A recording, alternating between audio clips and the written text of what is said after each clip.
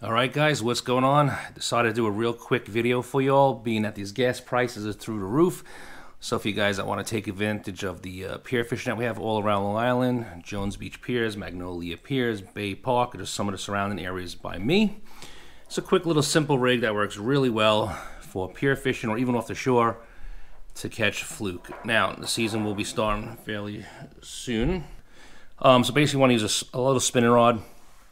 Anywhere like 10 to 15 pound line, and braid always is definitely better than the mono for that.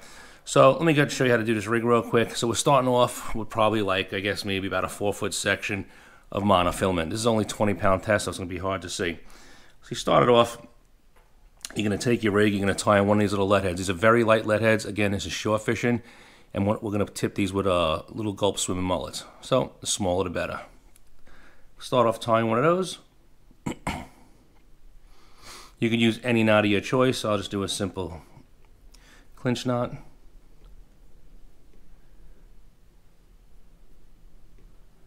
I did that 6 turns, then you come back around and pop it through the hole.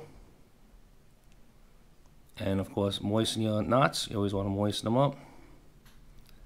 Do it off camera for a second. Just a little saliva works fine. And then you just basically pull down. And there's your first knot. I'm not sure if you can see that. And you would trim off the tag ends. Now your next step you want to do is you want to drop a swivel down the line. Any swivel will work. I just grabbed any simple little swivel I have here. These are the little cheapos. And pop that on there. Okay. And just let that drop down. Now on the other end, I have another jig, same one, but a little smaller. Lighter version of that, you can see the same style. Tied on the other end. Now you can see there's all one piece of monofilament I'm using. Bring it up again, you do your 6 turns on this one. 1, 2, 3, 4, 5, and 6. Okay, and the same thing, you're gonna bring it down. Oops. Lost that there. Off camera. And you're going to wet that up, just like you did the other one. And pull tight. Oops, sorry, I'll do it off camera. So, here's your second one now. Pull that snug. Also with these, you always want to pull on the tag end too, to snug up the tag.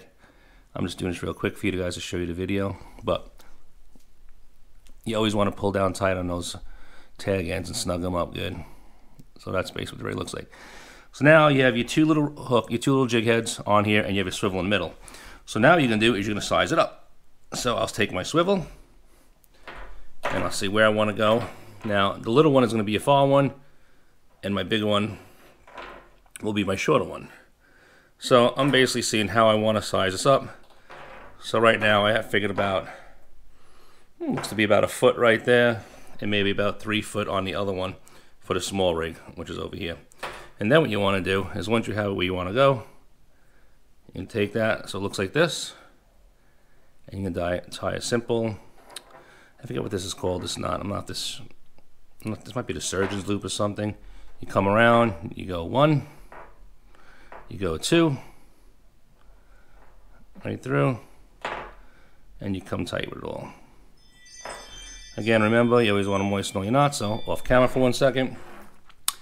Moisten it up, snug it down. Okay, so now there's your swivel. That's going to go to your tactile anglers clip or whatever snap swivels you may use. All right, and then here's your rig. You'll see it come up as we go.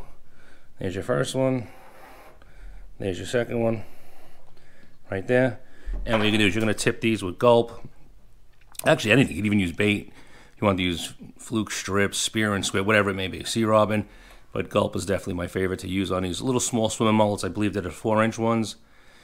Take those, cast them as far as you can, let them sink to the bottom, work them back slowly, and you will definitely hook up with these. This rig works great. I use it in my backyard all the time and caught numerous fluke on it. But check it out, real simple rig to make. You can do a single rig if you want to. You don't have to do the double. I just like the double because you will get double headers too. And you do one's a little bit bigger. This is probably like a 1/2 ounce, and this one might be a 1/4.